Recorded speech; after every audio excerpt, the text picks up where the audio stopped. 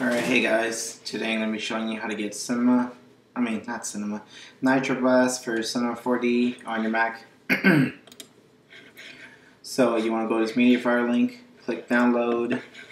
Once it's downloaded, go to your Finder, Applications, Maxon, Cinema 4D R12, Plugins, and then when you open your downloads folder, find your Nitroblast folder you installed. Grab your Nitroblast, drag it in there, authenticate it. Exit that out, open up your Cinema 4D.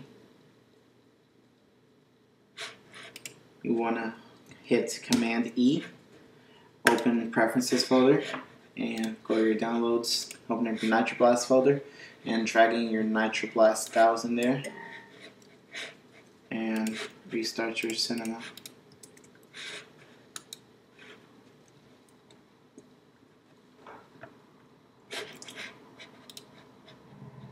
And there it is on your Nitroblast. Thanks for watching, guys. Goodbye.